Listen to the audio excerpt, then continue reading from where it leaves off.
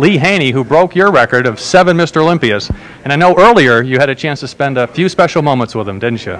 Yes, absolutely, Doug. I wanted to recognize him as a real special champion. That's why I brought him out on stage and introduced him to the audience, because he broke my record, like you said. He won the Mr. Olympia competition 8 times, and you know, he is such a great champion, and he represents the sport of bodybuilding so well that it really made me feel good to bring him out there and to recognize him especially, and he deserves it.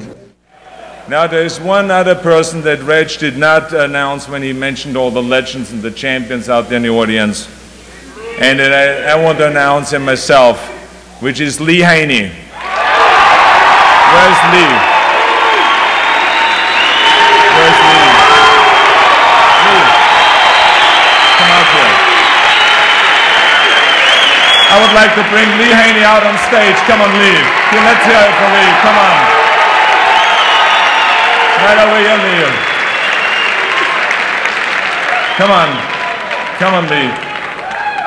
Everyone in the bodybuilding field said, well, Arnold, I think you're going to have this record for a long, long time. And then all of a sudden came along Lee Haney, who started to win the Mr. Olympia in 1984, right? And then in 1985 and 86 and 87 and 88, and all of a sudden the question came, is he going to tie your record, Arnold? And he went right by 89, 90 and 91, and he broke the record. And I